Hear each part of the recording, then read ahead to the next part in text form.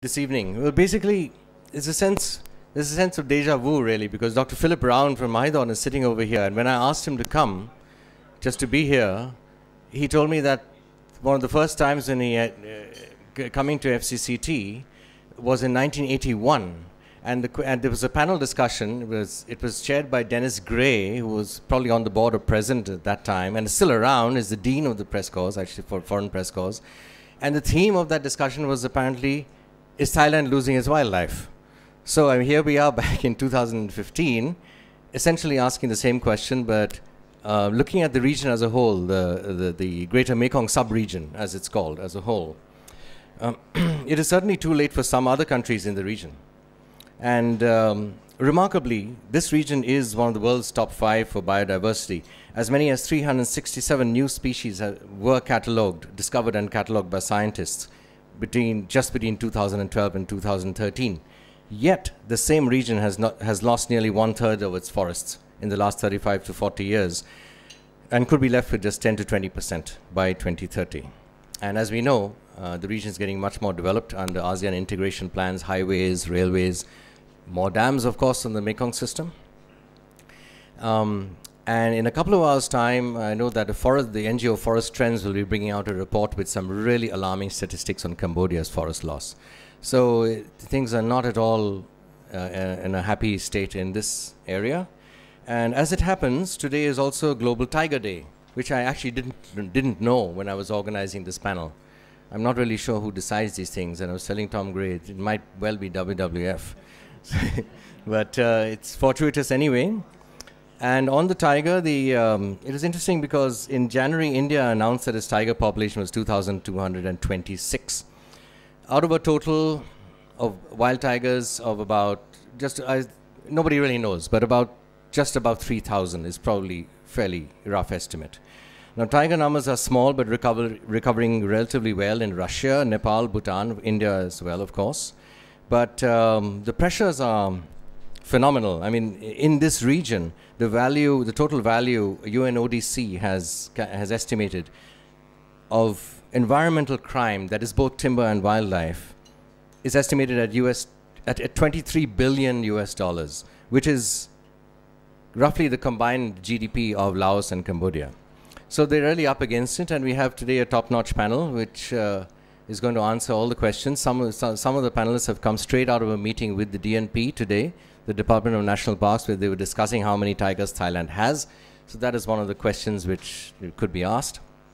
Dr. Anak Patnavibun has a remarkable career. Has started out as a park ranger, did a master's in wildlife science at Oregon State University and a PhD in environmental geography at the University of Victoria in BC, Canada.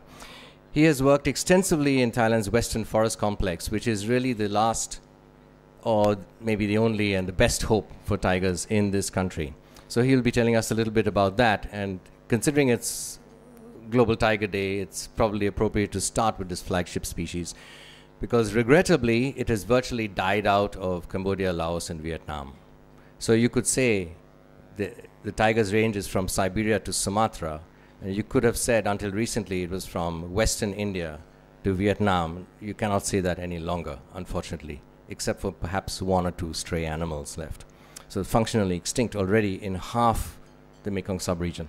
Then we have Dr. Thomas Gray, Regional Species Manager based in Phnom Penh for the WWF-Greater Mekong region. He came first to the region in 2005 to study the Bengal florican, a remarkable bird. I think a lot of you over here would know that its courtship display is one of the phenomenons of nature. And Brian Gonzalez we have from the Freeland Foundation, as well as Dr.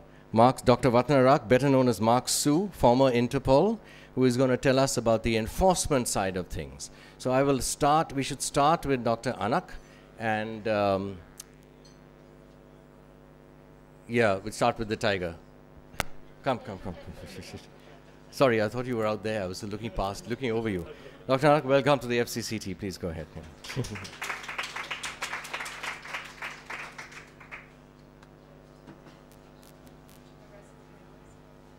I think I will come down individually.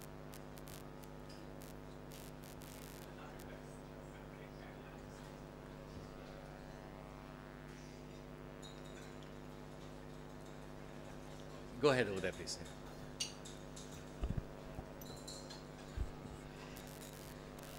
Hello, everyone.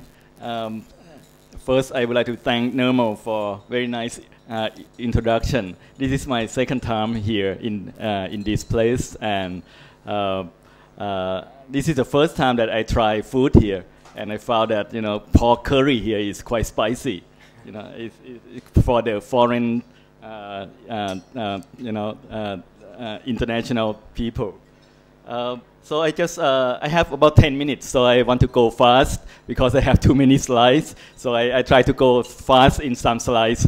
I just want to focus on Thailand and wildlife status and conservation. And this is a picture of a female tiger in Hue Kai Keng Wildlife Sanctuary. And we got this picture in a little bit before 2010, and the government used this photo to try to promote tiger conservation in Thailand very much. It's in the cover page of the Thailand Tiger Action Plan. And today, many people here also just attend the Global Tiger Day meeting organized by the government with the financial support from WWF and Big Rim. And different organization here today, this two is the high-level government officer. So we spent 2 days discuss about the situation of tigers and the progress of conservation of tigers in Thailand. And as Nirmal give you the introduction, 30 years ago, I was a park ranger in two different wildlife sanctuaries in Thailand. One in the south and one in the north. So I spent some time, arresting people before in the past. And so this is a satellite map of Thailand, and you can see some area of forest cover in some neighboring country, like in Laos here, in Myanmar here, and in Cambodia here. And I just want to focus on Thailand. For Thailand, this is the protected areas, the map of the protected areas. The dark brown is wildlife sanctuary, and light brown is national parks. And as you can see, the situation at the moment for Thailand, you have forests remaining almost exactly the same shape of national park and wildlife sanctuaries. Nothing left outside. That's the situation in Thailand at the moment, compared to, you see a lot of forests in Laos, a lot of forests in Cambodia. So that's the situation in Thailand at the moment. And the protection system in Thailand now, we have this number, quite many national parks and wildlife sanctuaries, and also the smaller system of non-hunting area and forest park. And these are the two main laws that protecting forests and wildlife in Thailand. And this is the standard slide. I just want to focus on tigers. This is a standard slide to show people that globally, tiger is under severe threat, and almost like 100 years ago, they said the population dropped from 100,000 now to about less than 5,000 globally. So this is the things that some people don't know. And as Nirmal has mentioned, at the moment, the latest data now in this region, from Cambodia, Laos, Vietnam, and even in Myanmar, from the latest data, scientists think at the moment, these 4 countries doesn't have functioning populations. They might have some left. Some people believe that they have gone from some country, some of these countries. But some people think even there are some left, but it's not functioning. The population is too small. And this is the situation of tigers in Thailand following the Tiger Action Plan. And as you can see that the red color is the area that we have base population of tigers that I will be focusing my talk about. And this is the forest complex, Western Forest Complex. And the red one is the best area for tigers in Thailand, and the dark brown, the brown colors are the next best one. So you see that this is the Western Forest and Gang Kachan, and then Khao Yai, Thap Lan, and I just want to focus my talk only on these 4 patches of forest. And the rest in Thailand, the yellow color is no tiger record anymore. And the pink color used to be tiger records, just 10 years ago, very few might be remaining, no hope, for those areas. You see that in southern Thailand, no hope for tigers anymore, so it's all gone, And so this is the numbers of tigers the government estimated in the Tiger Action Plan. You can see that the Western Forest, this one, has the biggest number of tigers estimated recently. So, and I will show you how they estimated tiger numbers. And the rest is like, the next best one is this one. This one is here, Khao Yai and Dong Phaya Yen is about this number. Not many, almost about, to be gone. I think if we don't take care of this number well. And, Gang Kachan is even worse than, this one, even worse than a lot of people think, so that's, and the rest is, very few. And first, I want to focus on these Khao Yai and Thap Lan, Pang Sida. This is a World Heritage Site. The whole thing here is a World Heritage Site. It's about 6,200 square kilometers. And Khao Yai is the best national park in Thailand. It's the most touristed park in Thailand. And in 2003, people put camera traps and got only individual 1 tiger from those camera traps they put in this park. And, Freeland and Smithsonian try to put more camera traps in these years following that year, and they did not get a picture of tiger at all. So that's the situation of the World Heritage Site at the moment. And, but there are some tiger remaining in this area, as the number is right around 20 tigers, people estimated. And now I just want to go down to Gang Kachan. Gang Kachan is the biggest national park in Thailand, and 2,900 square kilometers here. But this is the distribution maps of elephants. So you see that elephant use only the southern part of this park, and from the survey, we fly transect all over the park, we found that the reason the northern part of the park has no elephants because a lot of human threats here. So, and the situation in Gang Kachan for tiger, in 2003, we started to get this picture of this tiger and 1 leg cut off from snare. So this tiger has no future. So that in 2003. And then in 2011 and 12, we tried to put camera trap on the base area of this park, and we got 3 photographs of tiger, and sadly, they come from 1 tiger, 1 individual tiger only. So that's the situation there. And now I just want to focus on this forest, Western Forest, the biggest forest in Thailand. The whole thing is 18,000 square kilometers. And you can see that also in Myanmar, there's good tract of forest still in Myanmar too. And the World Heritage Site is in the middle. So this forest is still 80% forested, and is also, as I mentioned, World Heritage Site in 1991. So I want to skip this quickly. And the problem of this forest from the evaluation that they try to improve the management, I just want to point out only some issue. So for management not based on science is the most serious thing. But also for the management, they found that park ranger still has weak technical skill, and in some area park ranger become poachers. So in Thailand, if you do not take care of park rangers well, many of them become poacher. So that's happening in this forest before, like this picture, poaching of banteng, poaching of langurs. I go quick on this, some people still eating. So bear, they kill bear, and they still kill gal for trophy here.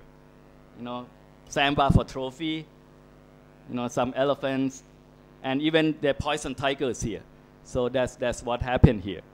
And sometimes it's even worse because they try to kill elephant and smear the insecticides, furadan, on this carcass to attract tigers. And they got some tigers. So they kill an elephant to get tigers. So unbelievable for these poachers here.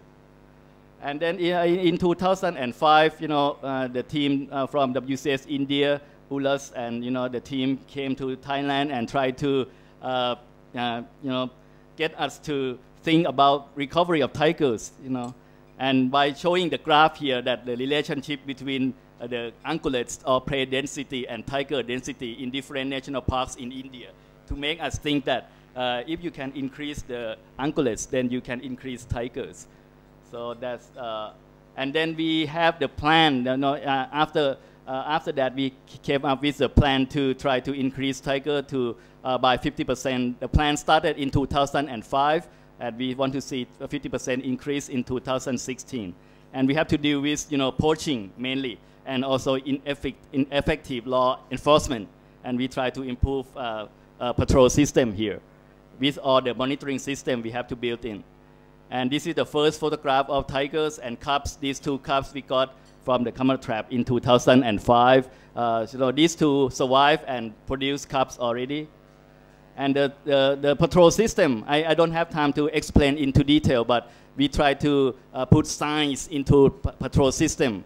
And then now, that the patrol, where they cover, what frequency they cover. So now from this World Heritage Site, Hue Khai Keng, Tung Yai, now we have the system cover more area. WWF has helped the government on these two national parks, and Zoological Society of London help on this park. And the camera trap system also, we have the camera trap points in every year. We have been doing camera trap to estimate tiger population. And this is the numbers of individual tigers received from camera trap in Hue Khai Keng alone. This year we got, this is the number from camera traps, and this is the estimated number from the statistical analysis. So, and you see that now the number is in this park, in the western forest, is getting better. Now I think you can say that it's almost reached the goal of 50% increase within since 2007. Actually, we started since 2005. But you can see that the patrol effort is also increased. This is the patrol effort in the kilometers, distance of kilometers. And now from the tigers, the concentration of tigers from another kind of surveys, we also receive the information that tigers in this area, the darker the grid cell mean, the better occupancy of tigers. So you have to see that this tiger distribution mainly in the core area and dispersed into the north. And elephants, you can see the elephant, the situation is better than tigers here. And for banteng, this is endangered species, globally endangered species, and still found only in this park, Gal, Samba. And now after 10 years of very intensive protection, like I have shown on the map, you can see these banteng easily. Some people have witnessed this already. The first year we started in 2005, at the same spot here, we found 9 bantengs shot within 1 year. So now it's getting quite quickly recover. And also tiger dispersed into from the core area to these 2 national parks. These cubs born here and now settle here. So and I just want to show this. Oops, maybe I don't know. The video doesn't work. Don't worry. It's about that tiger with mother and 2 cubs, you know. And now another evidence is the tigers born here and move here 100 kilometers to settle here. So it's getting better in the situation in this western forest. And also sometimes you face with, you know, poachers. This Thai guy and this is Vietnamese guy arrested without only agar wood they found, but in the cell phone there's picture of him sitting on this tiger with AK-47. And we were able to match this tiger with the camera trap tiger we have. This is big male, and this guy got 5 years in jail, and the Vietnamese guy got 4 years in jail. And this is the Vietnamese passport here. So this is almost the final slide. So to save tiger, we try to convince people here, government and NGOs, that, you know, you have to stop denial of what's happening really in the field, and apply up-to-date technology, and, you know, try to create inviolate places and use science to guide management. But many times, from my experience, sometimes it's quite difficult, because you can be sacked easily if you are superintendents and reporting the truth too much, you know, here in this country. And then sometimes people just use science for a show only. So that's what I found. And also, you know, use science to guide management, but motivation is very needed here, because, you know, people, park rangers here got killed every year. And this one, I trained him, you know, and he was shot by a poacher in 2013. So we are very young, you know. And this is all the sponsors for the work in the Western Forest. So thank you. So Thank you very much, Dr. Anak. I'll ask you to stay there, actually, and Tom Gray, would you come up? Yeah. Tom's bio is interesting. Apart from studying the Bengal florican, it says you've used leeches to search for the saula. And you've also been sampling water in the Mekong for the giant catfish, so I think you're the right person.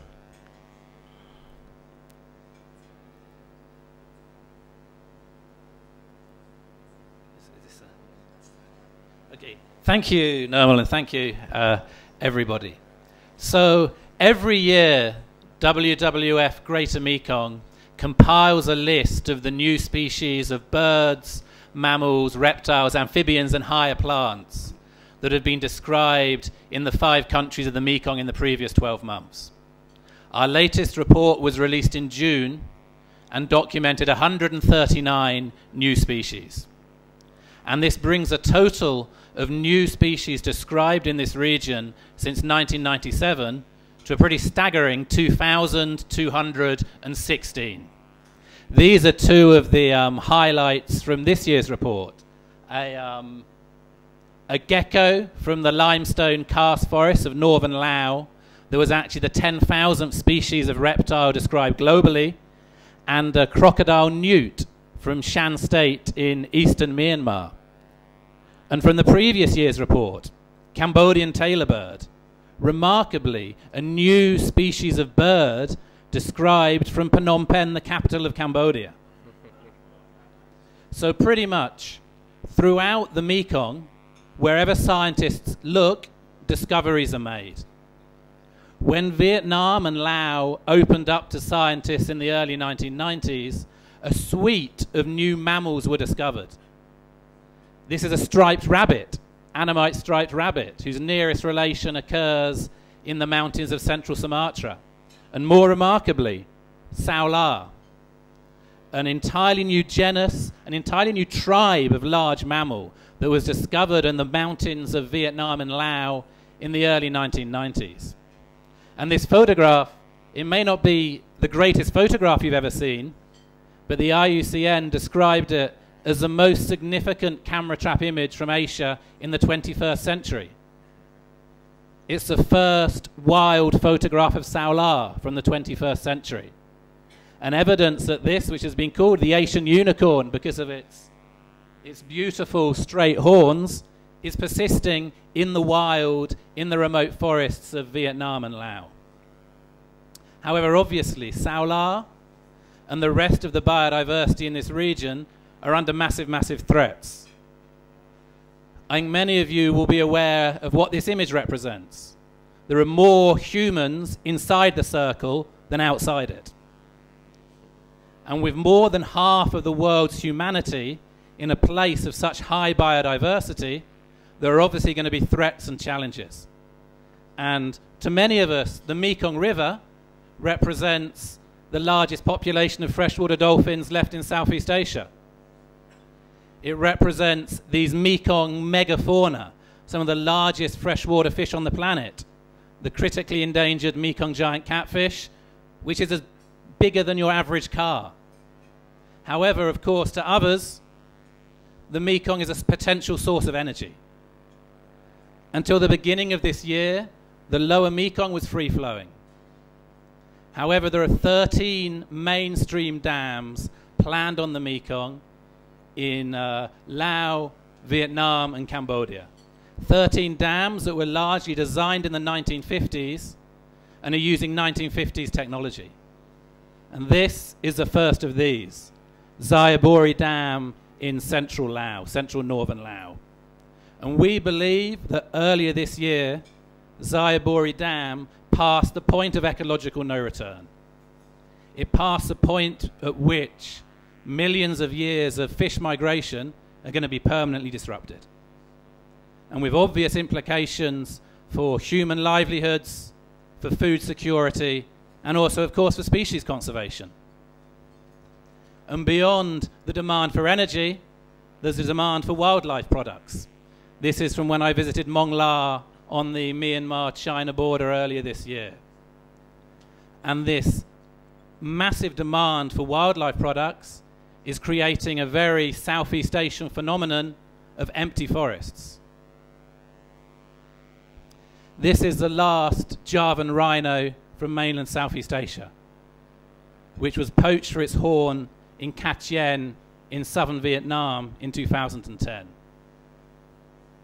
And this is the last image of wild tiger from Cambodia, photographed in November 2007 from Mondulkiri in eastern Cambodia. So, is biodiversity in this region doomed? So, happily, I hope and believe it isn't. And I hope and believe that we have solutions. And one of the solutions is unquestionably law enforcement and protected area management, as so well done by Freeland and others. And a great example is Nepal, where this photograph comes from.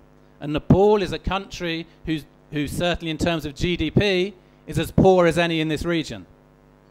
Yet Nepal has been able to achieve zero poaching of rhino in the face of massive threats as a result of high-level political buy-in.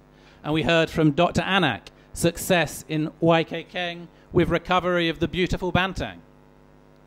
So there are tools available to follow the success of Nepal, to try and achieve zero poaching as Nepal has done.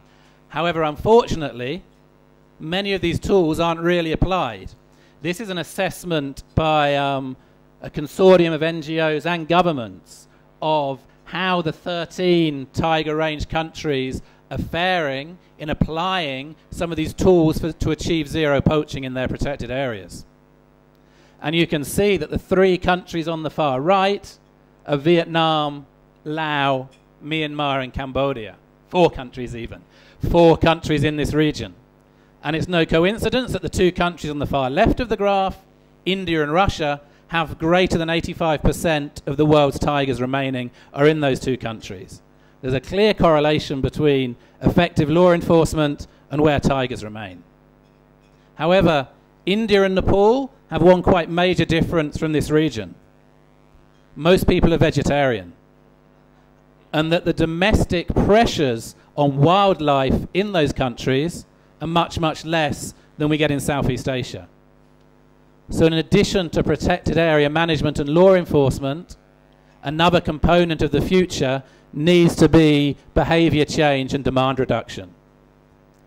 And many of you will have probably seen this Cho Chang campaign of WWF Thailand, trying to get people to imagine a world without elephants, and the obvious links to the ivory trade and ivory that's for sale here in Bangkok. a little more subtly in Vietnam, which is a massive market for rhino horn, largely as a high-end status symbol. Traffic and other partners have been designing tailored messaging to address the emotional and functional drivers of rhino horn use in Vietnam.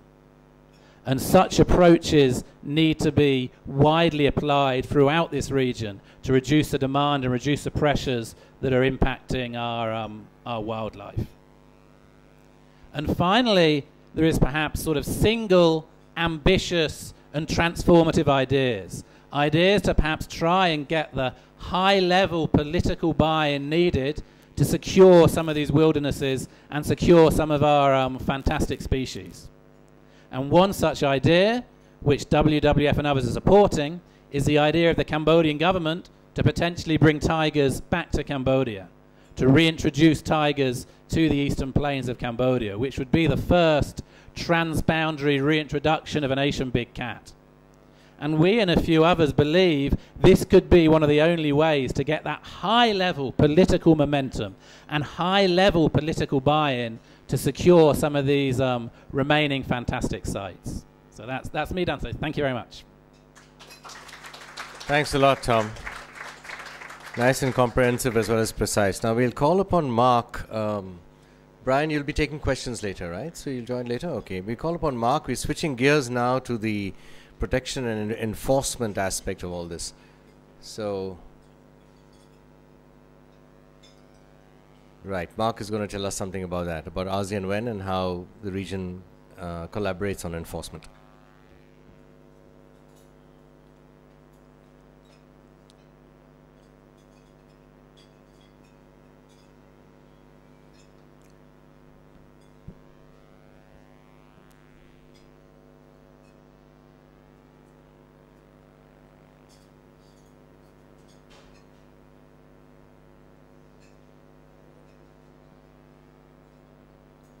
Okay, good evening everyone. So my presentation, I have two parts.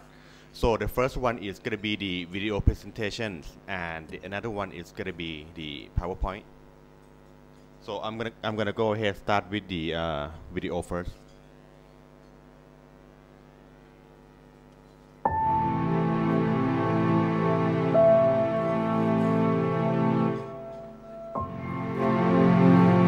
Yes. It's beautiful. Southeast Asia is home to some of the rarest and most exquisite species on the planet, attracting conservationists, nature lovers, and visitors from around the globe.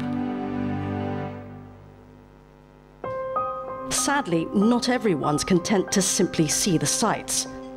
Some want to poach, steal, or slaughter them. Southeast Asia is now a global hotspot for the illegal wildlife trade, worth billions of US dollars every year. If the illegal trade in rare and endangered species continues at the current rate, experts warn that at least 40% of Southeast Asia's animal and plant species could be wiped out this century. What's more, we are increasingly seeing wildlife trafficking has serious implications for the security and prosperity of people around the world. Local populations that depend on wildlife, either for tourism or sustenance, are finding it harder and harder to maintain their livelihoods.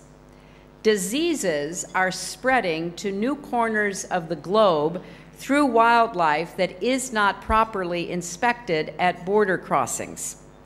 Park rangers are being killed. And we have good reason to believe that rebel militias are players in a worldwide ivory market worth millions and millions of dollars a year. To combat the illegal wildlife trade, the ASEAN Wildlife Enforcement Network was launched in 2005. ASEAN WEN is part of the Regional Action Plan on Trade in CITES, Wild Fauna and Flora, devised by all 10 ASEAN countries. It's now the largest intergovernmental wildlife enforcement network in the world. The network faces a daunting task: But cross-border cooperation between customs, police, and enforcement agencies of the 10 ASEAN member states has brought results. In the past 4 years, ASEAN WEN has rescued more than 150,000 live animals. These tiny cubs are just a handful of wildlife trade victims freed by vigilant customs officers at Bangkok airport a year ago. And this massive haul of ivory tusks, amounting to 120 dead elephants, was intercepted on a flight from East Africa to Laos in a consignment marked as telecommunications equipment. The tusks are just a tiny fragment of the massive 40 metric tons of ivory seized by enforcement officials in ASEAN since 2009. And their achievements haven't gone unnoticed. Some of the most successful initiatives we've seen so far are the regional wildlife enforcement networks. These networks are critical to strengthening protection efforts and enhancing cooperation among key countries. Despite the success stories, for every consignment intercepted, it's generally accepted that hundreds more illicit cargoes slip across ASEAN borders every day. Strong, effective cooperation, resources, and commitment by governments and their staff are needed if ASEAN WEN is to win the war against ruthless and well-organized wildlife traffickers. ASEAN WEN is supported by the United States Agency for International Development's ARREST program, implemented by Freeland Foundation. Other partner organizations include the CITES Secretariat, Interpol, the World Customs Organization, Traffic Southeast Asia, and TRACE. ASEAN WEN is the commitment of the 10 ASEAN member states to develop a strong network of task forces and interagency cooperation among law enforcement agencies across the region. Training, raising awareness, collaborating on investigations, and sharing information about wildlife crime. Enforcement agencies in Southeast Asia and around the world are now working together to fight illegal wildlife trafficking and protect the region's biodiversity. Working with CITES, so a century from now, our great-grandchildren can witness the wonders of our wildlife and still say, yes, it's beautiful.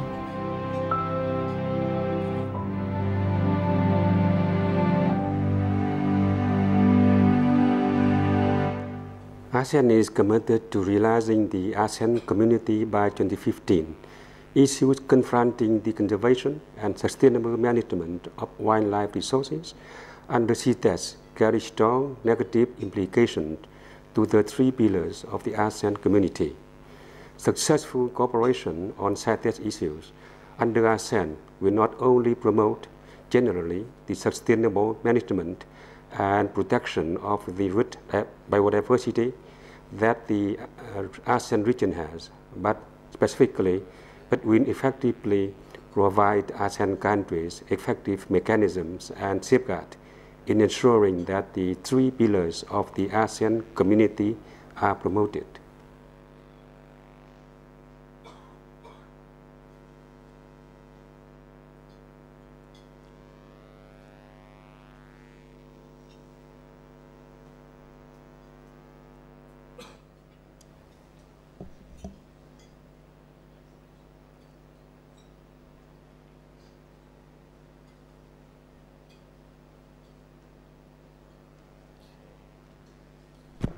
Okay. So basically now, which I just see the video presentation about the ASEAN Wildlife Enforcement Network, and then I will talk about the Operation Crowbar, which is one of the very successful operations that we have and we conduct. The Operation Crowbar is, we have 1, 2, and 3. And recently we just finished the 3rd Operation Crowbar. So before we go to the Operation Cobra, I will talk about how it happened. So basically, at the ASEAN WEN meeting in 2008, at the Special Investigation Group, at this time, we thinking we would like to create a task force that is really focusing on the specific animal. So at that time, we creating the Special Investigation Group, or we call it SIG, and we focusing on the pangolin and the big cat.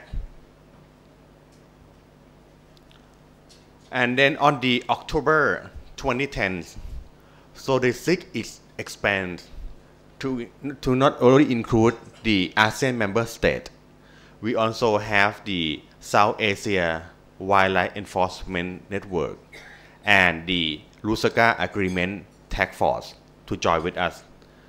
And since the African country is participate, we also focus on the elephant ivory and the rhino horn trade. On June 2010, so this SIG, we went to the Nanning in China because as of we know that the Chinese is one of the biggest consumer country. So at this time the Chinese is they agree to join the SIG with us and working to fight against the wildlife crimes. On the October 2012, so basically in the meetings of the ASEAN WEN, SAWEN, and then the LATIF, we was discussed we would like to create some of the operations that is a real-time and face-to-face networking. And then in this meeting, we agree that we would like to create the Operation Cobra 1. So basically, the Operation Cobra 1 is on the January 2013 in Bangkok. So basically, in this meeting, it's a 1 month long operation. And we have about 22 participating countries in the world.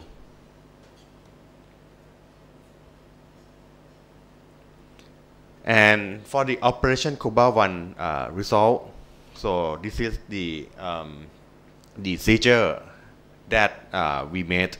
I will go really quickly and focus on the Operation Cobra 3. And on March 2013, at the DTAC manager course in Bangkok, so basically we are conducting the Operation Cobra 2.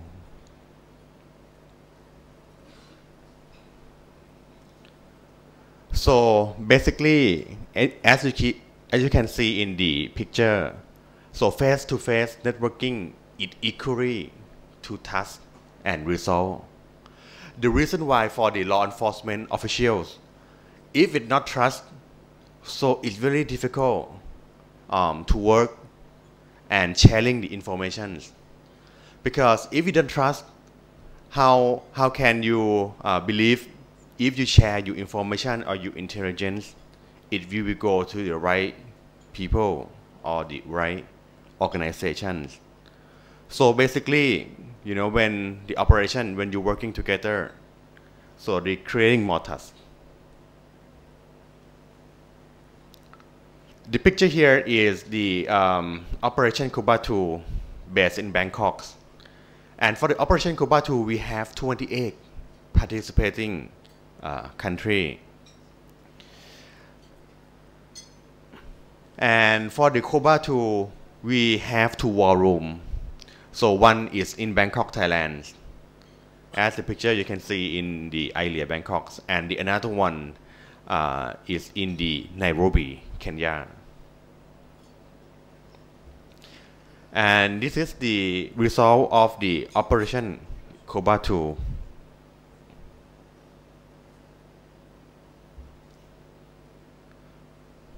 And it's not only the wildlife that we seizure, it's a lot of the illegal logging, like rosewood, for example.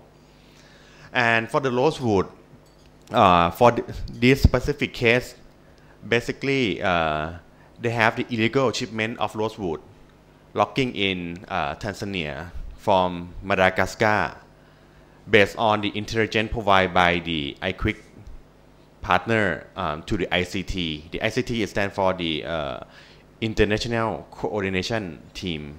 And then for the International Coordination Team, we pass forward to the Tanzania officer.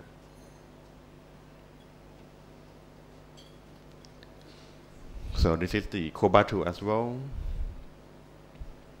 And we also collecting the DNA test analysis for the future reference as well. And the Operation Cobra 3 is on the May 4 to May 27, 2015. At this time, we thinking 2 war room. It doesn't work well for us, so that's why we conduct only 1 war room here in Bangkok. So of course this time the IQUIC they are sponsor for the financials and then the technical support. So basically for the Operation Cobra 3 we have 62 countries participating, including in the 6 regions: ASEAN, East Asia, South Asia, Europe, Africa, North America, and of course the representative from the International Consortiums on Combating Wildlife Crimes, or the IQUIC. And the picture you hear, we was announced the readiness of the Operation Cobra 3 at the Interpol General Secretariat in Lyon, France. And as you can see, they have more countries participating now, which is 62 countries. And this is the first time that the European Union also participate with us. And then for the intergovernmental organizations, of course, before the CITES Secretariat and the World Customs Organization participate in the Cobra 1 and Cobra 2. But for the Cobra 3, the Interpol and the Europol is also on board with us, and also the ASEANapol as well. If talking about the US government organizations, we have the International Crimes Investigative Training Assist Program, or the ICTAP, and then the United States Fish and Wildlife Service. So basically on the 18th June 2015, at the Royal Thai Police Headquarters, the law enforcement official from the 62 country, we have the press conference same time and same day globally.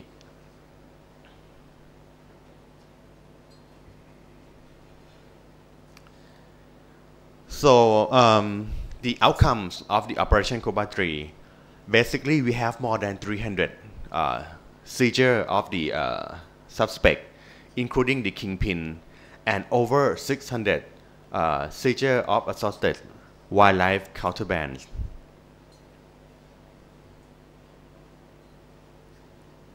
And as you can see on this one, that the seizure of the 4.3 tons, one of the largest elephant ivory hawk in Thailand on transit from Congo, and then the destination to Laos PDR. And in the following weeks, we also seizure the 3.1 ton of the ivory from Kenya shipped to the to here as well. And then not so long after, at the Singapore also seizure the 3.7 ton and so forth.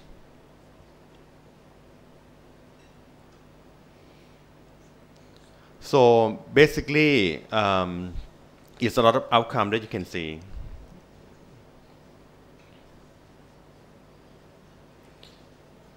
Okay.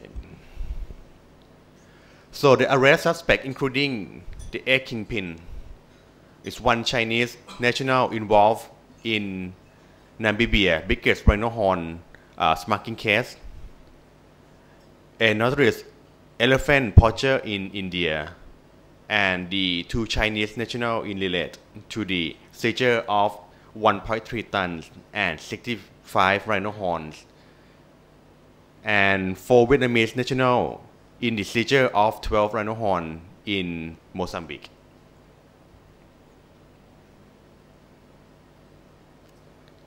So the 6 key suspects were arrested in Kenya in connection with the 3.1 ton and 3.7 ton of the elephant ivory seizure in Thailand and Singapore, respectively, while 2 kingpin involved in this case are fugitive. And in India, also 3 suspects arrested in connection to the possession of the suspect tiger bones. Thank you. Thank you, Mark. Brian, will you come up, please? Thanks a lot. We'll go to questions in a minute. There should be a mic over there. I don't know where it is, but it'll be there up shortly. So while you're thinking of your question, perhaps I'll start. And Brian, since you're the last to join, you get the first question from me. Could you tell me something, and maybe Mark also can contribute, could you tell me something about enforcement and seizures is one thing. What about prosecutions and convictions? Could you brief us a little bit about the prosecution and conviction rate on wildlife and timber offenses in the region? Thanks. Thanks, Nirmal, and good evening, everyone. I work for Freeland. Before I answer your question, I work for Freeland, and I unlike this 3 gentlemen here, they're monitoring species and criminals. I am monitoring the laws, legislations, and policies in ASEAN related to wildlife crime and associated laws that can be used to prosecute wildlife crime.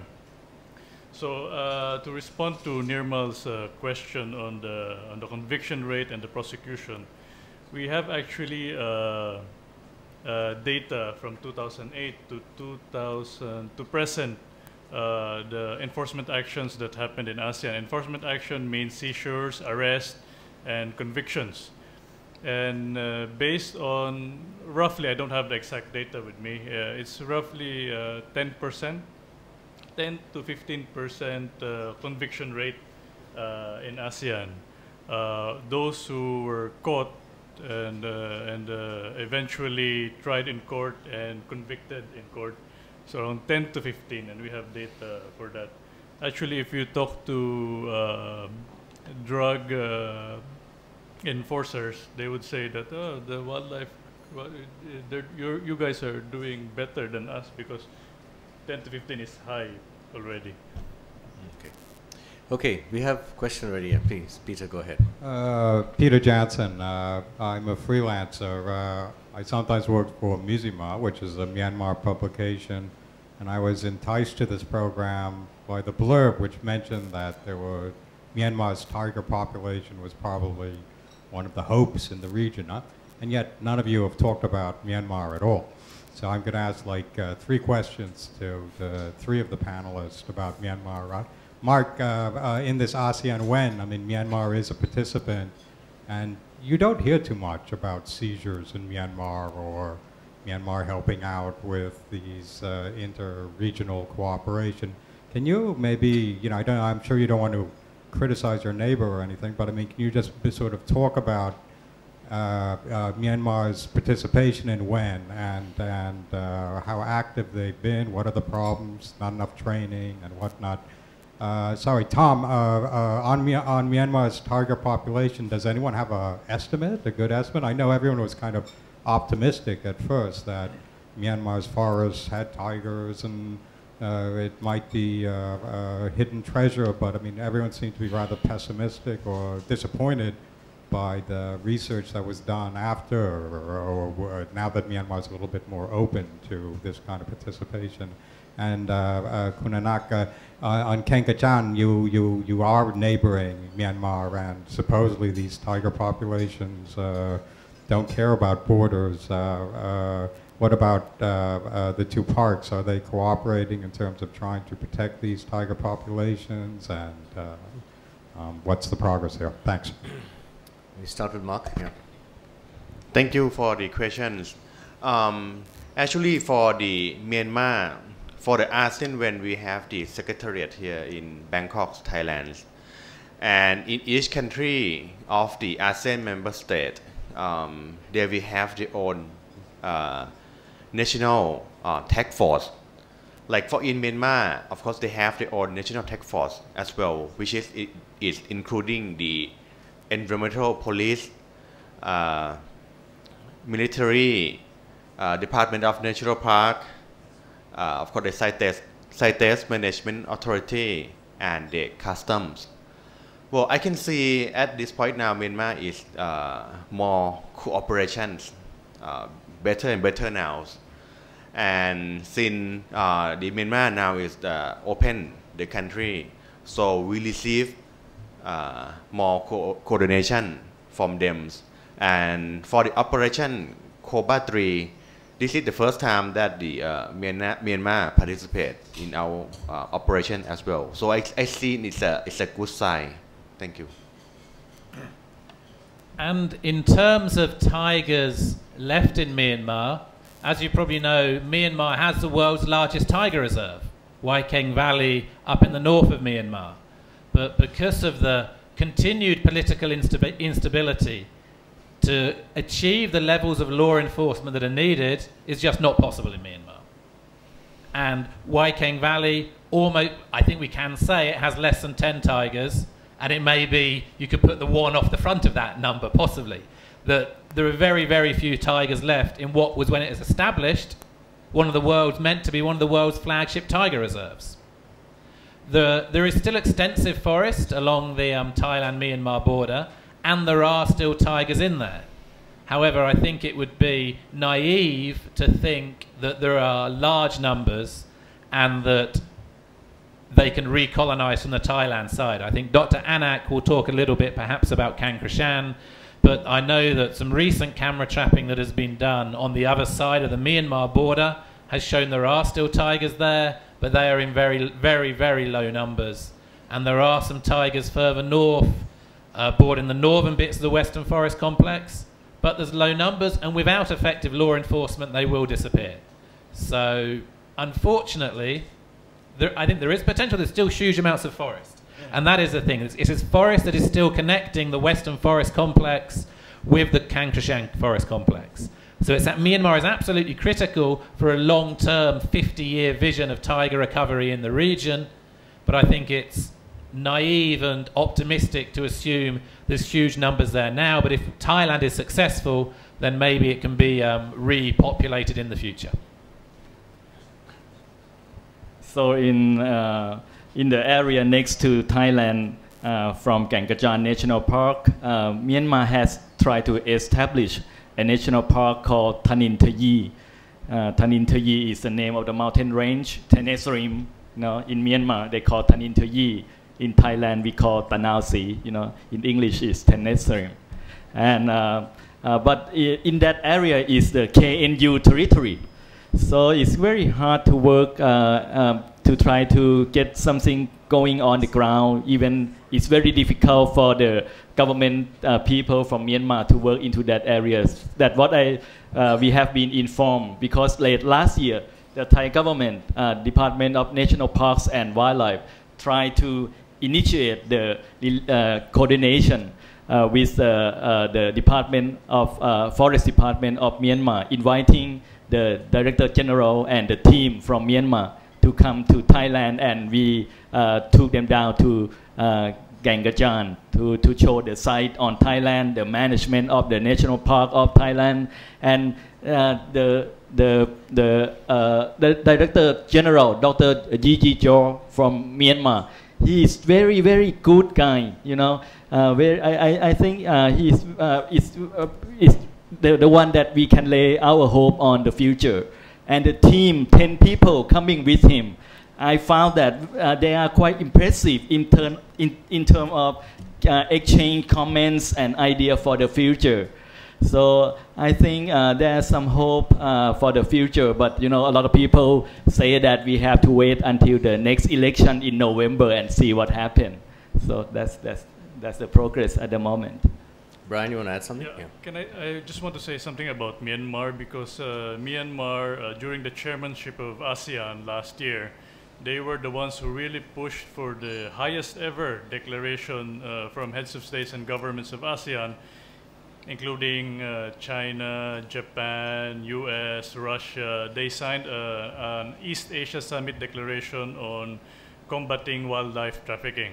And that is the highest level, the highest ever that it has reached. So it was actually the good work of the government of Myanmar, the Ministry of Foreign Affairs, the Minister of Foreign Affairs of Myanmar, who really pushed for this, together with some champion ASEAN member states and the US government. And now the plan is for the Myanmar government and the ASEAN member states to push for it, to push for the implementation of the operational clauses of that declaration. And we are also working with the government of Myanmar, Freeland and ASEAN WEN. They are also looking into enhancing their national legislation. Some of you may know that they have the lowest penalty in if you commit a wildlife crime in ASEAN. I mean, not the penal provision, but the monetary penalty. It's like $50 maximum if you commit a wildlife crime, but the maximum imprisonment is seven years. So we have that study also. Thanks. I think you'll have to go up to the mic and queue up. Go ahead, please. Oh, sorry. You've mentioned, we've just come across the word encourage. Could you just identify yourself? Oh, sorry, Michael Mackey, freelance. Thanks for the reminder, Nimel. You've just mentioned encouragement, and for the first time someone's mentioned money. We've talked a lot about enforcement. What about the other side of the equation, as I see it, which is incentivizing people? That we had a presentation on elephants in Laos earlier in the year, and it seemed that their problems were that no one knew how to create economic incentives to preserve working elephants and wild elephants in Laos. And I'm wondering if you've ever looked at the economic incentives to preserving wild tiger populations, like, for example, tourism. It seems to work well in other parts of the world. And because we're all, well, there's some journalists in this room, I've got to raise the controversial issue of what happened to the lion in Zimbabwe.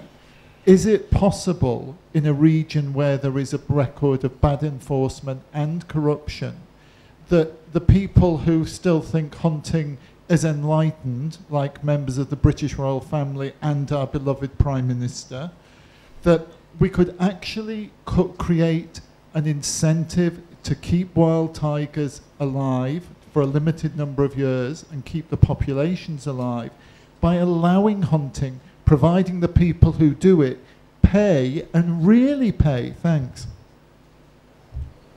So just one comment about the economic valuation. I know India, the National Tiger Conservation Authority of India, relatively recently did a study of the economic value of a selection of Indian tiger reserves, from the Sundarbans of the mangroves to Kanha to some in the Terai Arc. And it came up with very, very high numbers, including ecotourism, water retention, everything like that. I think the issue is to get governments to change their behaviour based on this information. We can provide information that says a well-managed national park is providing 500 million to your economy over 50 years. But is that going to change the behaviour of a politician now? I think that's a big challenge, and it's one I don't have an answer to, but it's one as a conservation community we need to get answers to. Dr. Anak, you'd like to say something about that, perhaps? The attitude, valuing of ecosystems. I think people in Thailand, they try to encourage the idea of ecosystem ecosystem services, and try to get people to think about the economic value of ecosystem for quite some time.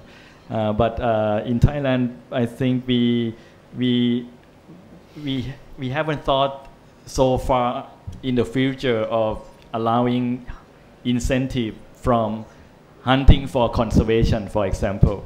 So even at the beginning of the wildlife law in Thailand, the people who drafted the law thought about that and put some thought in the law, but it never happened because when people try to say about hunting for conservation, so you would have a lot of people in the society coming up and against the idea. So that's quite difficult. By the way, before I forget, on your way out, you can pick up this brochure from the front desk out there. It's Thailand's National Tiger Recovery Plan. Okay, and I also forgot to tell you about the ground rules. Keep your questions short and precise, and also please identify yourself for the record when you ask them. Go ahead. Nigel Gould-Davis from Mahidol University.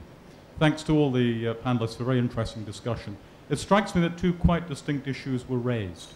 The first was the question of poaching, so organized criminality targeting specific species. And the solutions to this may not be simple to implement, but they're very clear. It's a matter of anti-poaching, law enforcement, interdiction, and so on. Also educating the end consumers, those who wear these things, also those who take these things as medicine or pseudo-medicine. I'd like us to perhaps say more about the fact that these things are wholly inefficacious. Why don't we do that? There's no medicinal benefit from tiger parks, for example. But the second issue, which is what Tom said something very interesting about, is the quite different question of the implications of the damming of the Mekong. So as the Mekong, not just as a region, but as a particular river, with significant downstream consequences of the dams. Now that's more difficult than poaching for a number of reasons. One is there's a state policy. This is an organized criminality. Second, that it risks creating tensions between the countries of the region. Already a toxic narrative is just beginning to take hold, where Laotian export of electricity to Thailand to keep Bangkok malls going has severe impacts for Vietnamese and Cambodian communities. So there's a real risk to watch there. And finally, you can't just not do this because these communities, this region needs energy. So you need some practical and constructive alternative. You just can't say we're going to stop meeting the future power supply needs of this region. So if you could say more about specifically the consequences of Mekong River management, I think that would be very interesting. Thank you. Who would like to take that? Mekong. I can make one very quick. I think one of the points that I tried to make, that a lot of these mainstream dams were designed in the 1950s, before the civil unrest that subsequently followed. And they're still using a blueprint from the 1950s, and technology that is largely, again, from the 1950s. So, for example, this Don Sahong Dam, which is planned in one of the channels south of the Khon Falls on the Cambodia-Laos border, there is an alternative that would have produced more electricity than the current Don Sahong plan. It would have used less concrete, which maybe then links to who is providing the concrete to build the dams, but it would have provided more energy at a much lower environmental cost. But those choices aren't being made by governments. So I think developing a coherent and possibly transboundary, as you said, energy policy for the Greater Mekong regionally is something that needs to be done, and needs to be done using modern technology. Who Who would like to respond to the question on education of consumers, changing the mindset, changing consumer behavior, reducing demand reduction, basically, right? Yeah, actually we have a whole program in Freeland because we are implementing a USAID program. It's called ARREST, which was mentioned in the video a while ago. ARREST stands for Asia's Regional Response to Endangered Species Trafficking, and we have a component on demand reduction.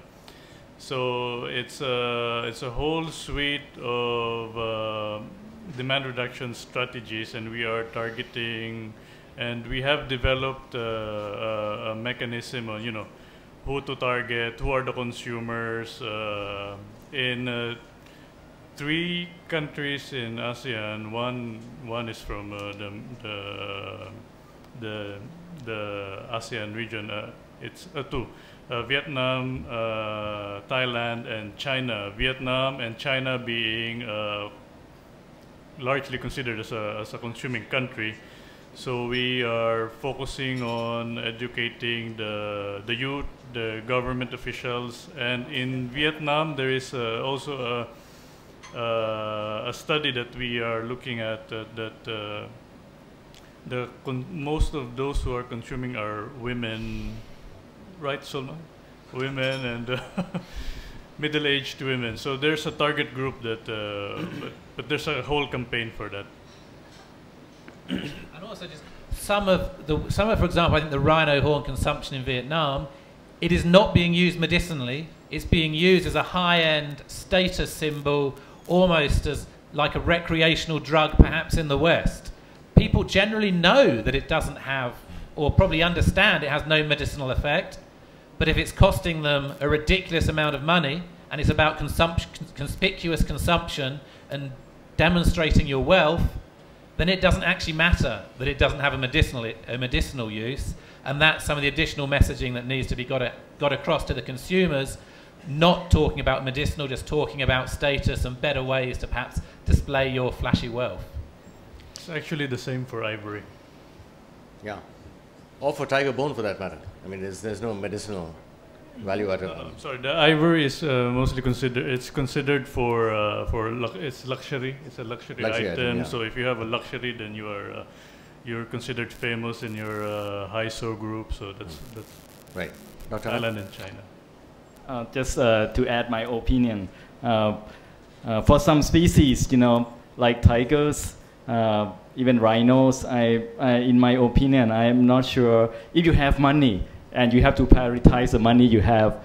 I'm not sure that if we put too much money on demand reduction, I don't know if it's going to save the species in time. You know, species would be gone before you change the demand. You know, so if you have money right now, I think a lot of international organizations try to put into protection first. You know, strengthen enforcement first.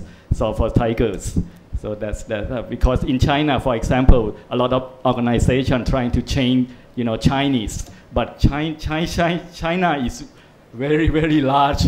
You know, many people. You can change some. But it won't have effect, you know, enough to save tigers. Well, just like the Dr. Anek say for the demand reductions, for me, basically, I'm focusing on the law enforcement. So basically, in the ASEAN, when we have the program we call the Wild Scan, which is implemented by the ARREST program and is monitored by the ASEAN Wildlife Enforcement Network. So basically, in order to fight against the wildlife crime, it's supposed to be the public and private partnership supposed to help each other. So if you guys have the smartphone, you can go to your Play Store and searching for the word Wild Scan. Basically, it's free. You can download it. Basically, I think you need the Wi-Fi connection because it's quite large program. It's about 200 something megabytes. It's totally free, and basically in this program, the civilians can report, you know, the wildlife seizure, or if sometimes you're not sure is the wildlife or the timber is on the protected species or not. We also have the library for you. And then in this program also have the contact information to all of the 10 countries in ASEAN, so you can connect. You can choose to send the information to the law enforcement officer, or you can send it to the secretariat here in Bangkok. Thank you. Do we know how many people have actually downloaded this app? Oh, it's a lot now. It's a couple thousand now. But right now it's only working on the Android system, not the iPhone yet. So hopefully, if you guys can spread this program out and more people use it, and more people download, and more people submitting the case or sharing the intelligence, so we can have more fun. So in the nearly future, we can create for the iPhone as well. Thank you. Okay, next question, please. Hi, my name is Stuart, and I work for Altion Burma, reporting on a host of topics related to that country. And I'm interested, again, in development along the Mekong.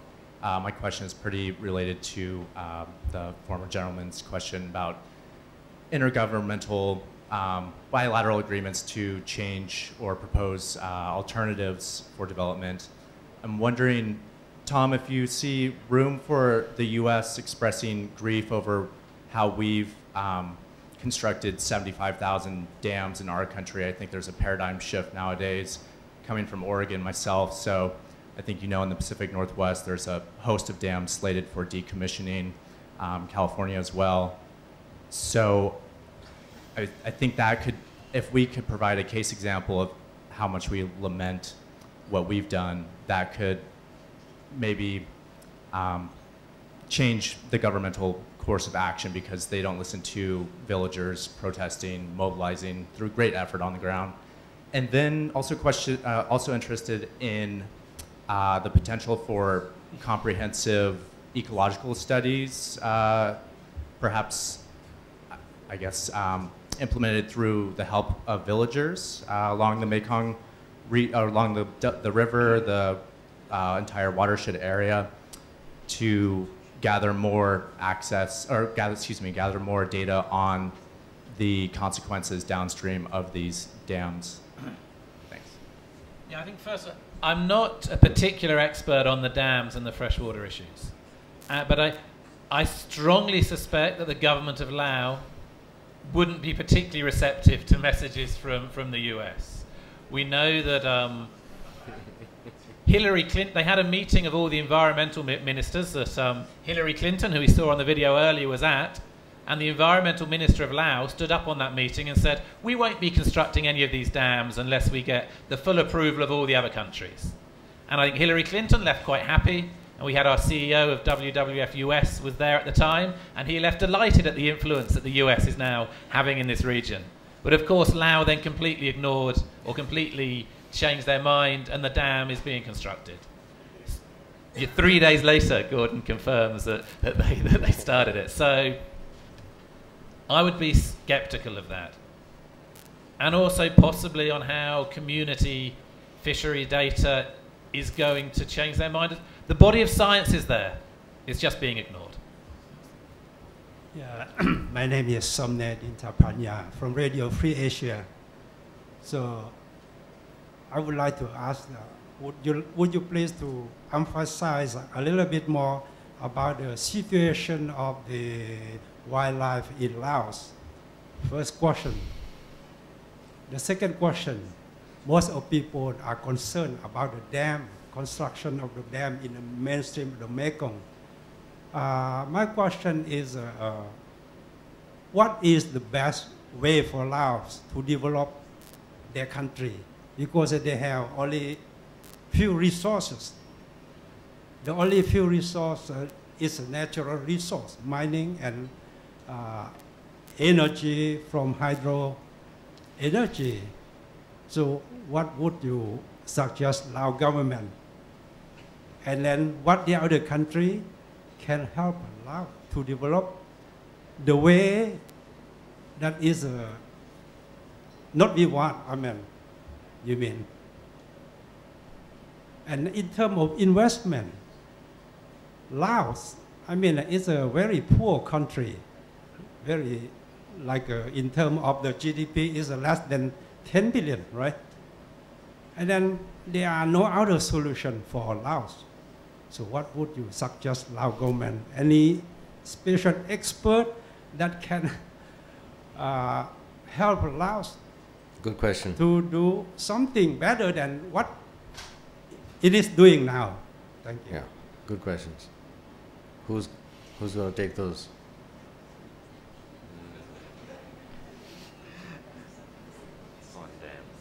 Tom?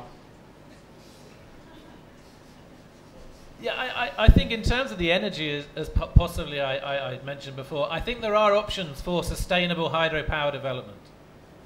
So I think there are possibilities, and again, I can't talk so eloquently about the mining, but again, I think there has probably been some sustainable mining in Laos, and some of the funds invested back to the government for protected area management and for livelihoods and things.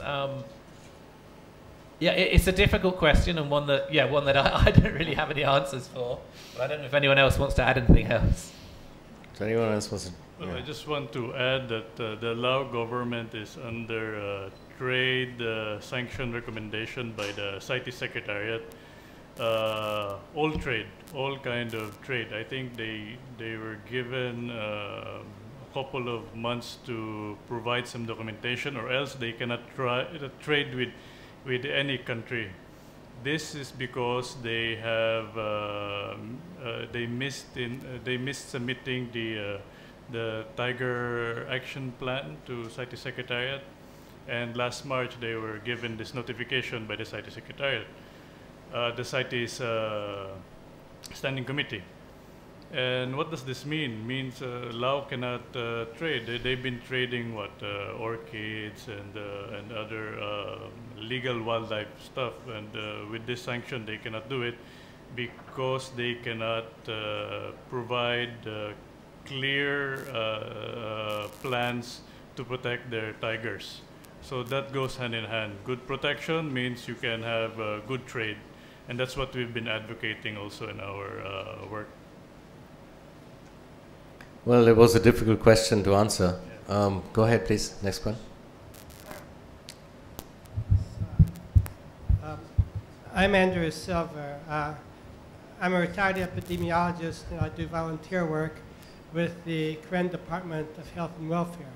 That's affiliated with the KNU, the Karen National Union, which is relevant to my question for Dr. Anak. You briefly mentioned the Karen National Union as controlling territory on the Burma side of this national park. I can't remember the name.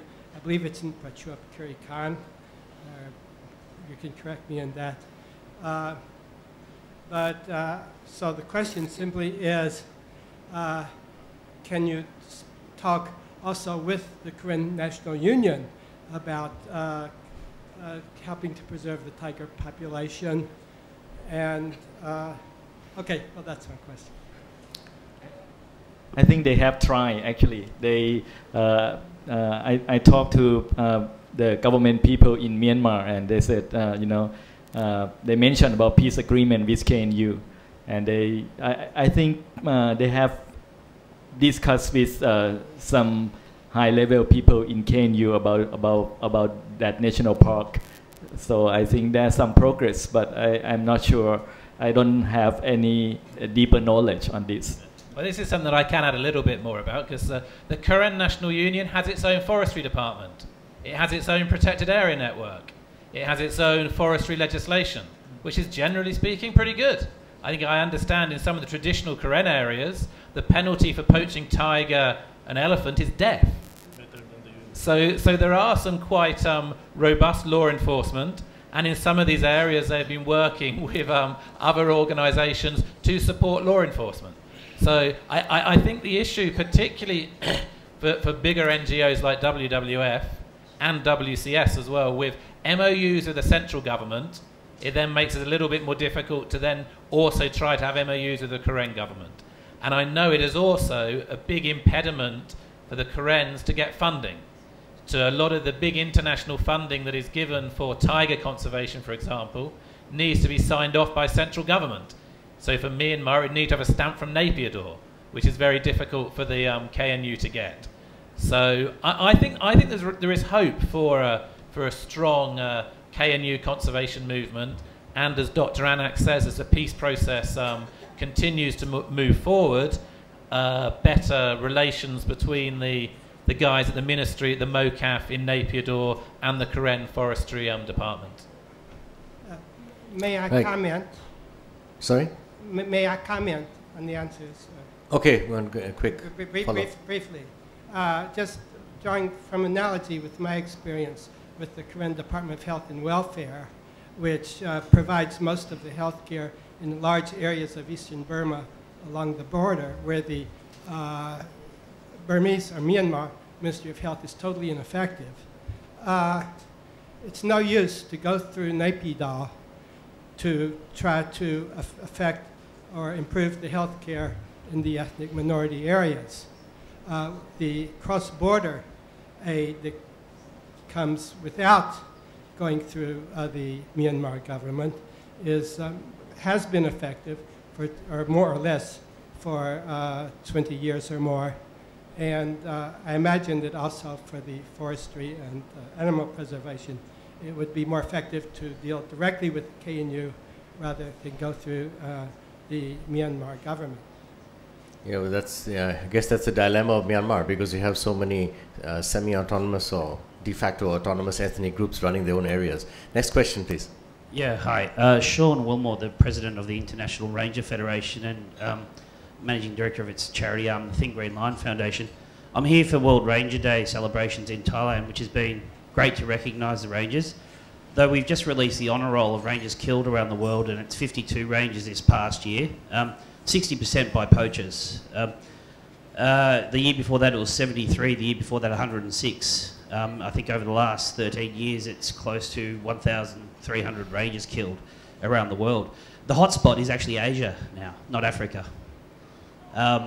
My question though is about demand reduction. I would agree with the comment made by the doctor about it takes a generation to actually change the behaviour. And while we wait for that change, we're losing species, and rangers don't have the equipment to support the training. Would it be more effective in the demand reduction side, which we don't act in, but we certainly encourage any aspect that will reduce poaching? Would it be more effective to talk about the human cost of wildlife trafficking rather than animals? Because people purchasing wildlife products may not care for the animals, but they may react to the human deaths related to wildlife trafficking.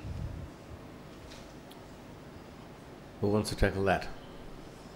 It's a question of messaging, right, for demand reduction. No takers? Brian. Well, I think all the demand reduction messaging should be evidence-based. So if there's evidence that consumers may change their behaviour, if it's pictured as it's killing rangers, killing people, as well as killing animals, then I think it'd be a fantastic idea, yeah. May I also add that, that the wildlife protection in ASEAN is not really a security issue right now. Why? Because wildlife crime, timber trafficking, IUU, it's not part of the priority areas of the SOMTC of ASEAN. SOMTC is the senior officials meeting on transnational crime, and they decide on what are the serious crimes in ASEAN. Money laundering, human trafficking, etc., etc. So it's 8 priority crimes. And since 2008,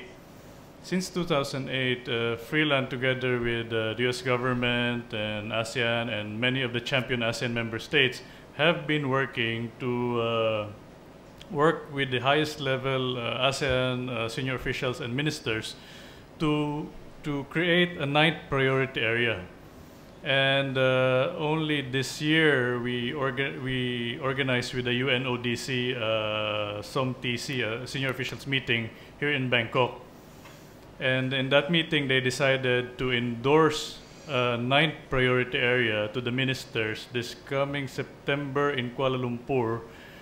And if the ministers approve, then wildlife crime, timber trafficking, IUU will become the 9th priority area in the serious crime arena in ASEAN. And what does this mean? If this becomes a serious crime, then agencies implementing or working on law enforcement to support, to combat wildlife crime will get more resources. Right now, a lot of the law enforcement agencies, they complain, oh, we don't have money, it's not a priority, no one believes in us, in the government. If it goes into that level, then at least you can anchor your discourse with the government that, hey, this is a priority area. And if the ministers approve this 9th priority area this coming September, this will be the first also in the world that a regional body has upgraded environmental crimes or wildlife crime as a serious crime. The UN, Freeland, and ASEAN have been pushing this hard in this level. So hopefully it trickles down and it goes into and support will go to the law enforcers on the ground, to the rangers, to the police, who are working a lot with Mark. Thanks. You had a question earlier? Go ahead. Oh yeah, go ahead, please. Yeah.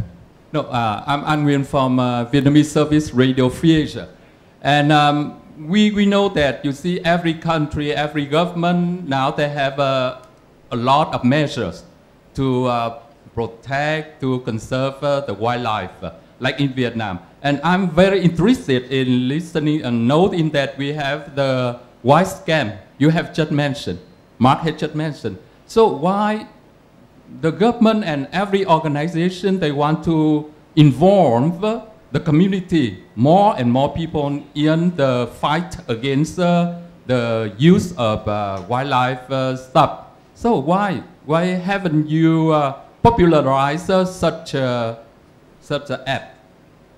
And because today, this is the first time I heard about that, and I have the recommendation that it should be make for the application for more people. And like in Vietnam now, you have 1/4 of the population now, they are IT user. Thank you for the comments. Basically, of course, we try our best to announce the wide scan programs, and then we also introduce them to all of the 10 ASEAN member states, government relating the government office to use them. And for the wide scan, basically, in the near future, the ASEAN, when we already discussed with the Loyal Thai police, and we hope that in the near future, if the Loyal Thai police can help us to manage the programs. So I think more of the government officials, they will feel more comfortable to sharing the information and intelligence, into the wild scan. Thank you.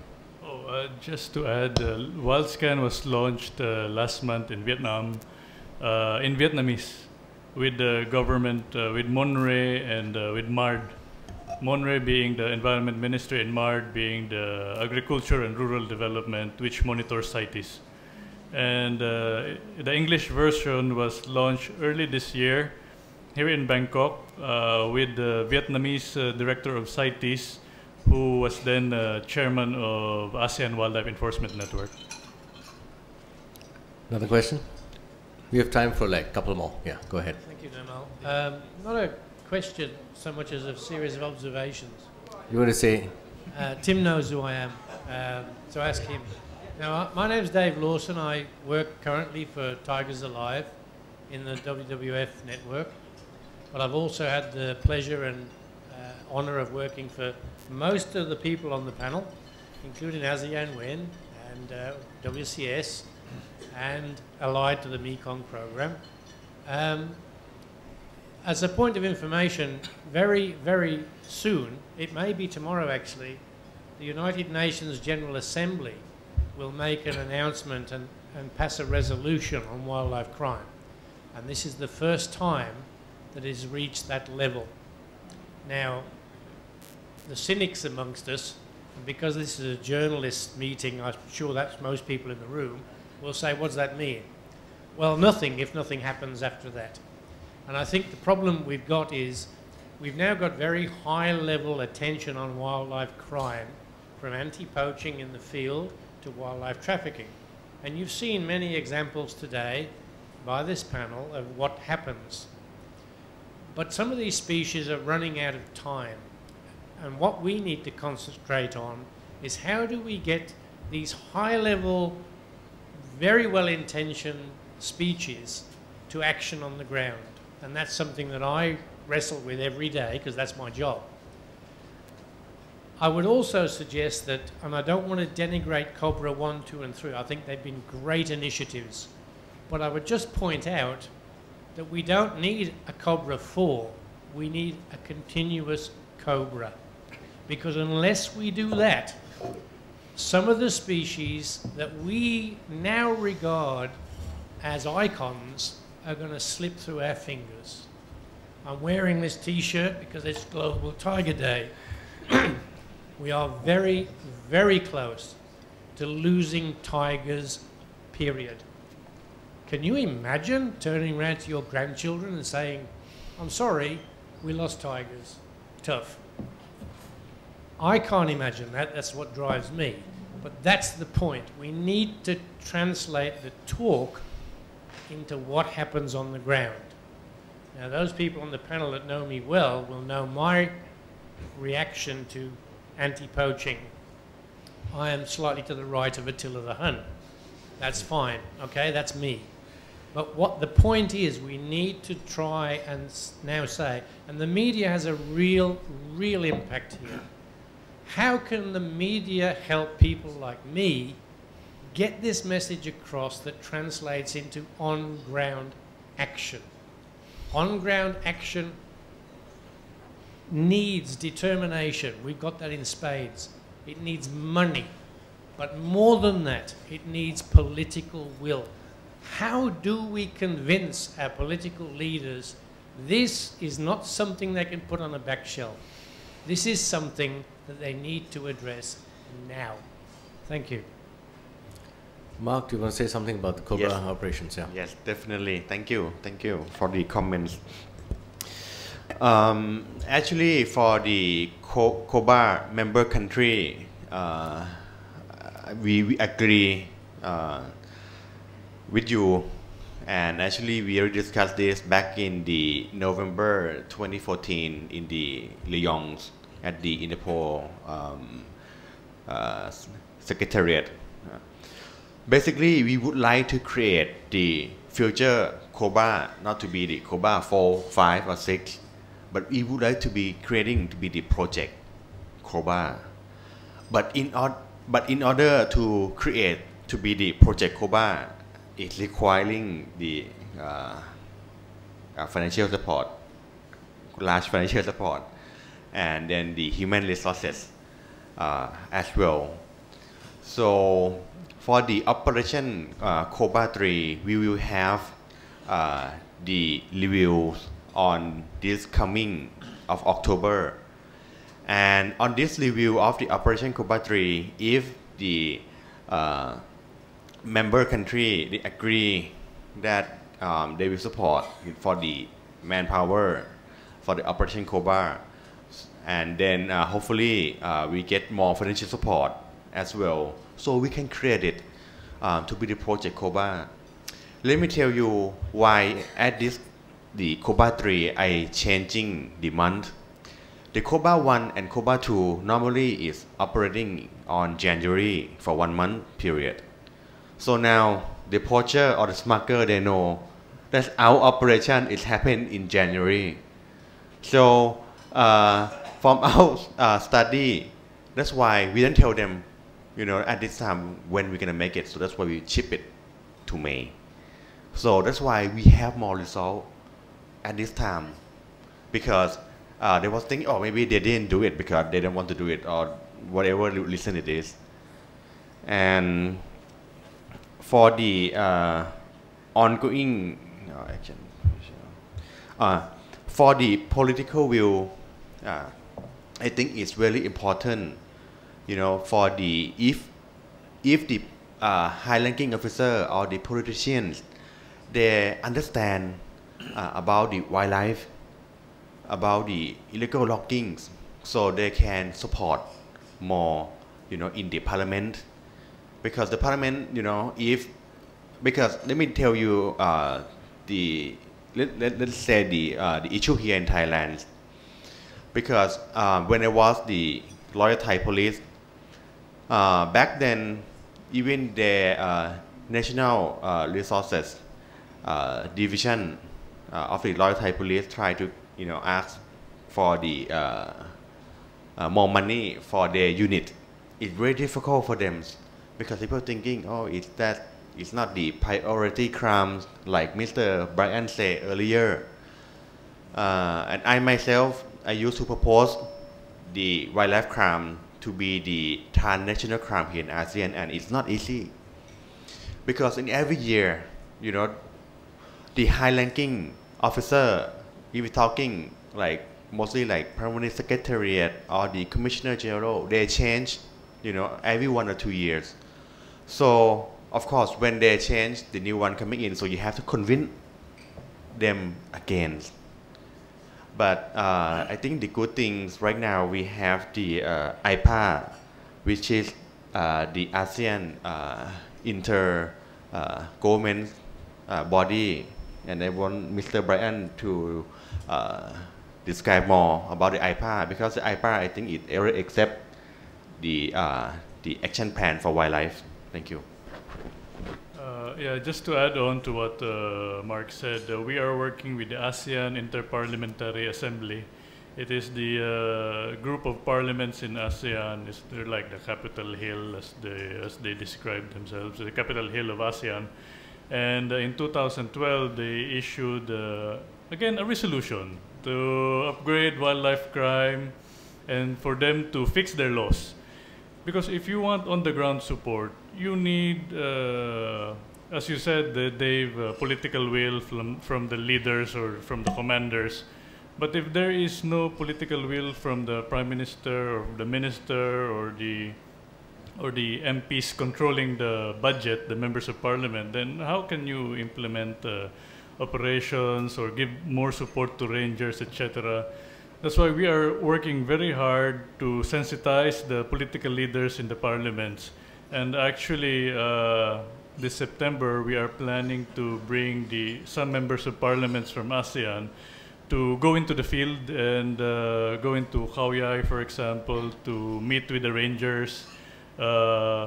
Our team, our training team, is planning to organize a trilateral ranger training, park ranger training, and we would like to maximize that event so that we can bring in some policymakers, because these policymakers eventually they control the budget, they control the priorities of the government. And we want to tell them that, these rangers are having problems and you need to fix your laws. We show them our study and they go into the field. So it's not them just in their offices, in their ivory towers, just listening to presentations of NGOs or other government bodies, but we want them to go into the field also. Good idea. Hello, I'm Nicholas. I'm a student. We've been talking so far about animal trafficking and trade, but I just wanted to ask about lumber trafficking and how that compares to animal trafficking such as tigers and such. And I know that that's a big issue, especially in Thailand, Cambodia, Laos, and Vietnam. And I'm wondering how that compares with to animal trafficking with regard to how much revenue it gains, how much it costs for rangers to protect, and how much is being consumed so far. Timber and wildlife. What is the? Oh, timber and wildlife. Actually, we are doing the data collection also, the government and the open data source of wildlife crime, together with the ASEAN WEN actually. And just before I came here, I was just looking at the quarterly report that we submit to member states. I mean, to the focal points of ASEAN WEN. And the black market value based on the document that I received, it's from the calculation that the analysts have been doing, it's like 30 million, just for 3 months, 30 million seized contrabands, timber, wildlife, marine species in ASEAN. It's like, it's only for March, April, May, no, April, May, June. April, May, June, and that's already $30 million. And that's the minimum. That's really the minimum black market value. It can go further. That's only for 3 months. And the bulk of it is timber. I have not seen the breakdown. But there's timber. And just, I think we've talked about the demand for wildlife products, the demand for luxury hardwood furniture in this region, and then also going to China is absolutely phenomenal.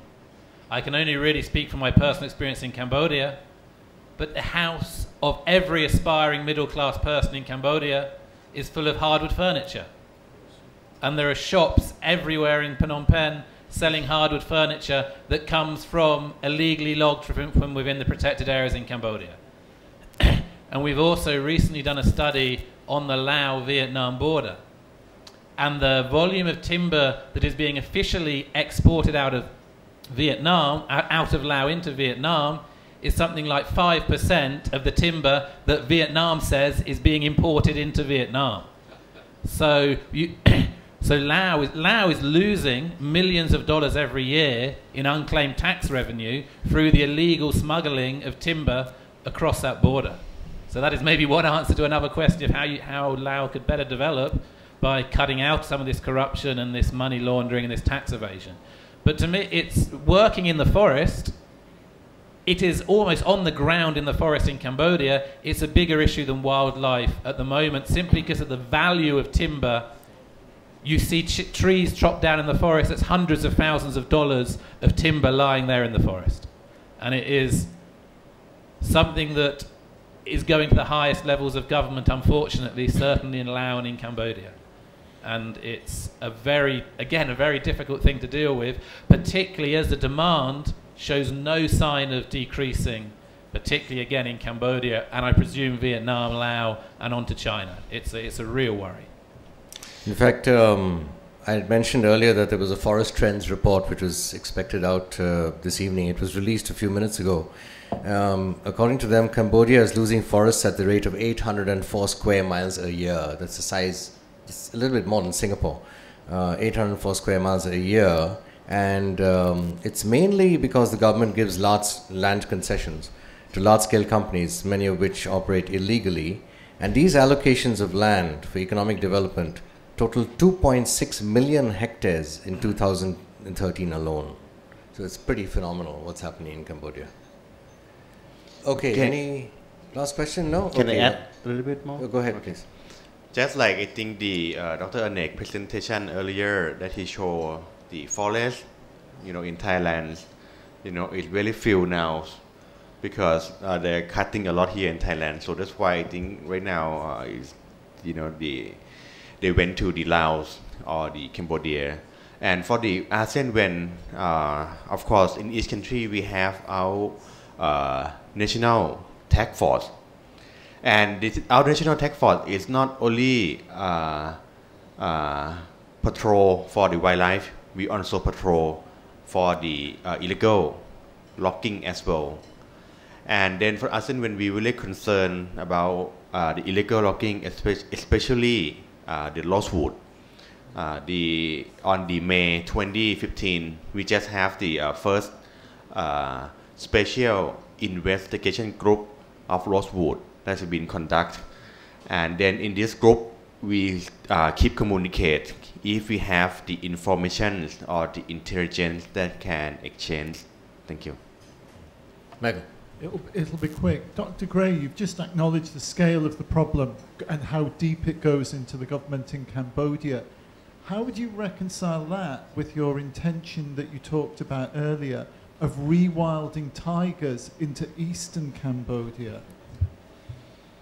I think part of our rationale of rewilding, what we're calling rewilding the Serengeti of Asia, because it was a landscape that in the 1950s was called the Serengeti of Asia because of the large numbers of wild cattle and ungulates, is that if we can get the highest possible levels of political buy-in behind a reintroduction in Cambodia, if we call one tiger Hun and one tiger Sen, then maybe when they're reintroduced into the forests, that will be the high level of political buy-in that's needed to prevent concessions, like Nirmal just said, being put onto the forest.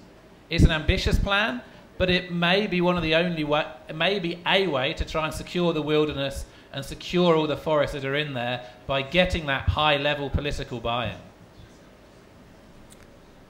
Right, last question. Yes. Please. Mahidol University, in your punishment. About the rewilding the tigers. We have a lot of tigers in captivity.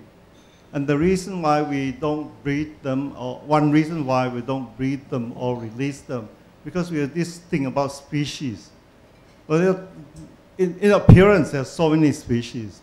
But if you do the DNA, you will find that there are fewer species than expected. And with that, it means you can cross a tiger from, say, Bangladesh with a tiger in captivity from Vietnam and release into Vietnam habitat or into Bangladesh habitats. And so we have to define species by both DNA and appearance. You will find that in the Chatuchak market, so many fighting fish looks very different in terms of fins, colors, and the pattern. And they are all the same, the one species only. So don't judge only by appearance. You do the DNA, and then you find that because of the crisis 80,000 years ago, because eruption in Sumatra, and the tiger population became very small, and they've had only 80,000 years to evolve, so they're not that different. You know, that's exactly true, and you gave a very nice summary there of a recent paper that was published in the past month saying exactly that, and maybe Dr. Anak can add something afterwards, that essentially all mainland tigers are now being regarded as a single subspecies. And the isolation we're seeing now is isolation that has come in the past 100 years when their range has massively declined, as again, as Dr. Anik illustrated.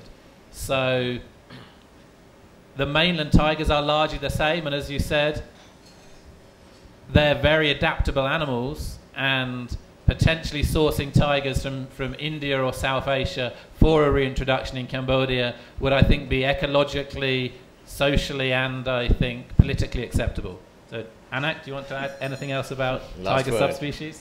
I don't know, I have seen a paper published after they have done the thorough genetic analysis of tigers, and they still, divided tiger into different subspecies based on genetic analysis. That paper published already. So I think the issue of subspecies is the issue that can be controversial for quite a long time. If you want to reintroduce tiger in Cambodia, people would try to say that you have to reintroduce Indo-Chinese tigers, not Bengal tigers. So this issue is quite sensitive among scientists and conservationists. So it's going to be a lot of arguments before you try to convince them to reintroduce tigers from crossing subspecies into different places. Okay, well, I think we're running late, so they're available here if you want to, so go one-on-one. Thank you very much to all our panelists. It's been great having you here. Really excellent panel. Thank you very much, and thank you all for coming.